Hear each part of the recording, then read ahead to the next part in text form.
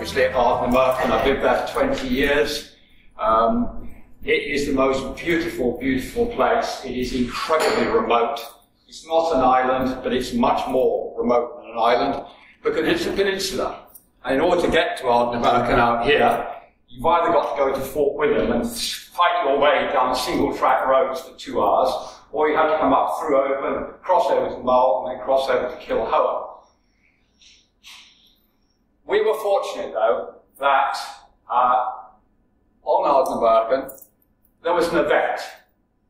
Very, very quietly for a number of years, a group called the Ardnamurchan Transitions Project, which is basically a group of very, very well-known archaeologists were coming up to Ardnamurchan and bringing groups of students and concentrating in just one place on Ardnamurchan, on the north coast of Ardnamurchan, a place called Sordal, which of course derives its name from the Norse.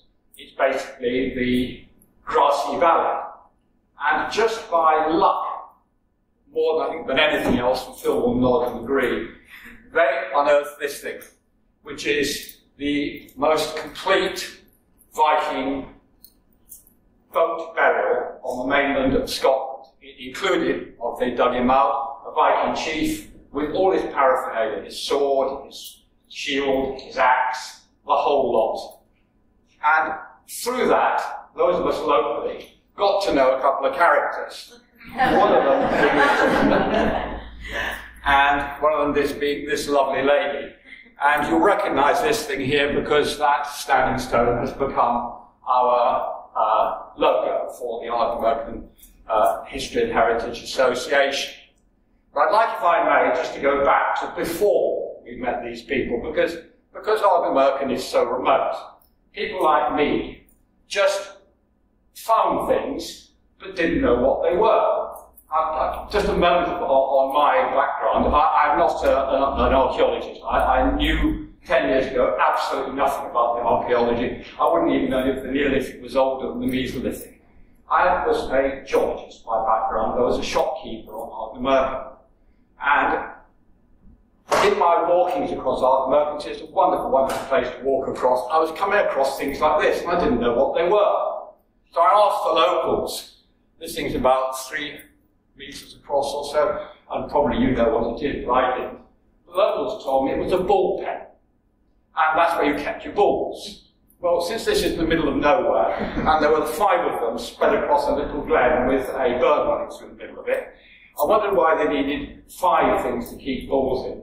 And also, if it's only 3 meters across, either the bulls were very, very small, or you folded them up at night before you put them in. That, if you like, whetted my appetite.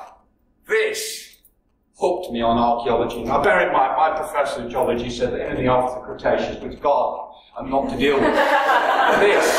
This, I'm afraid, after this, I really took off because I didn't know what this is. It's 12 meters across. It's a circle of stones. It's the most wonderful, wonderful place. I still don't know what it is. Some people say it's a Comghan. We find no kiss inside it.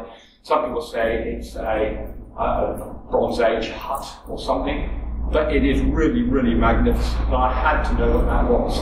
So after that, and more and more of us on the peninsula were beginning to get interested. We just started walking, looking for things. That's my daughter in the middle of there, and that is the hut circle. That is an absolutely superb Bronze or Iron Age hut circle, just along from Sordal. And then others of us got involved. This chap here is a very famous gentleman called Ricky. Ricky has actually got a part of the Sordal excavation named after him. This is another thing you found, and you people I'm sure will know what it is. And it was unknown. It's just by Mingery Castle, and he found that, and since he'd already got one cairn named after him, he had to give it his second name for that, so it's called Erikson's cairn. This is the sort of thing we began to do. We began to plot where we were finding this. This is just a fraction of the things that we found in those early years. S's, for example, are sheilings. We found a number of very interesting, what we think are whisky stills. But we were thinking in a rather random way, guessing what the things were. I think the big sort of change came when we began to get involved with adopting one. And can I say that was just like a revolution? Because suddenly we had people who actually helped us and tell us what things were and teach us things. And I think one or two people will recognise this particular event, absolutely lovely day, and we're learning to do a thing called photogrammetry.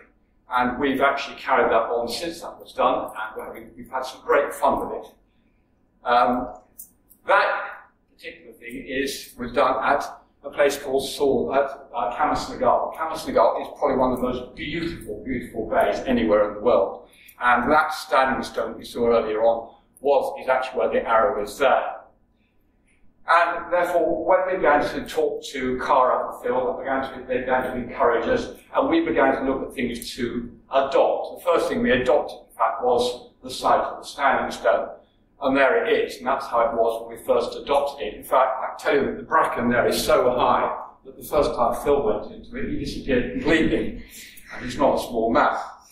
What we've done as part of our adoption of this thing, which is cloth showering, is to clear it. And behind it, lost throughout the summertime, is a wonderful 17th, 18th century graveyard with some brilliantly beautiful gravestones in it. And we've done things like replace the fence around it because the surrounding fields are used by the estate for grazing cattle and sheep. And we secondly adopted this, again, lovely, lovely churchyard. This is St. Cohen's Church, which gives our local village, our main village, Kilhowen, its name.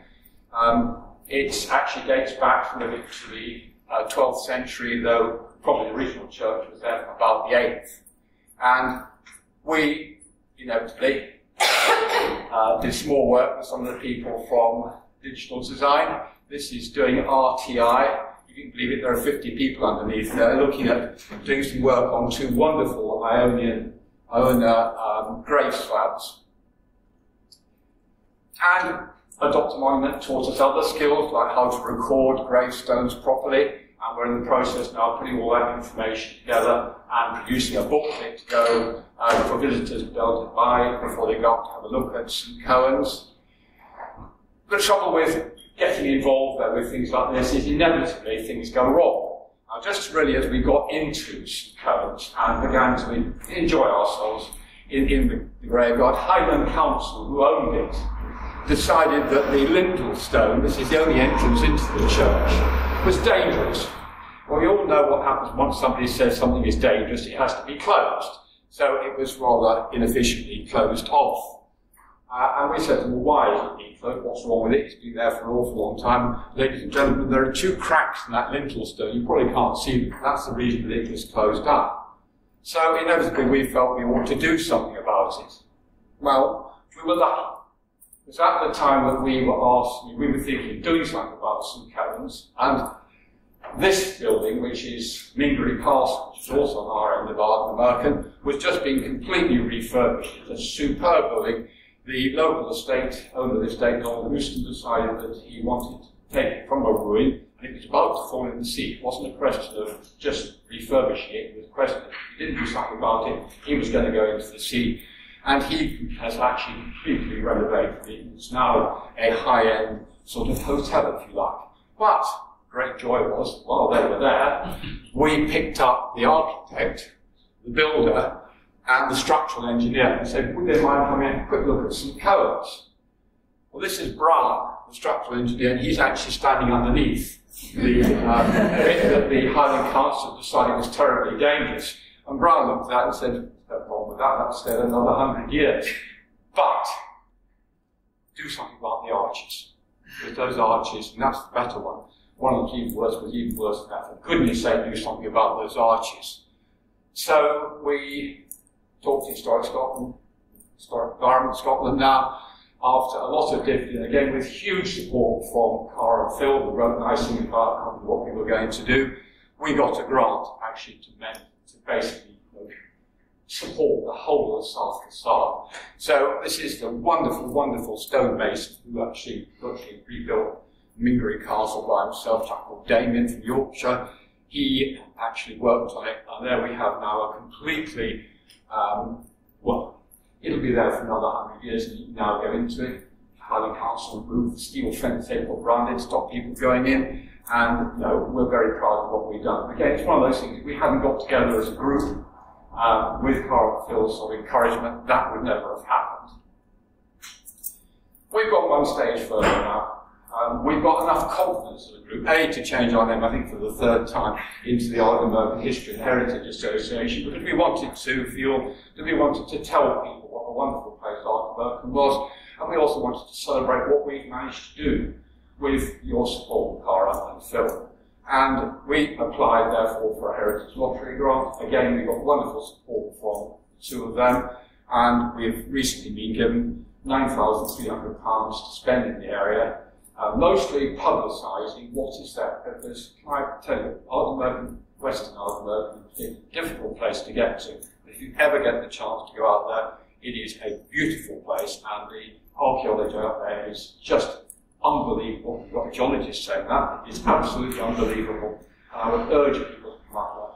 But can I simply say to the people who are considering what the future of the Doctor Monument should be, look at me, look at the Ardnamurchan History and Heritage Association, look at what can be achieved just by giving people in very, very remote areas just the right sort of support.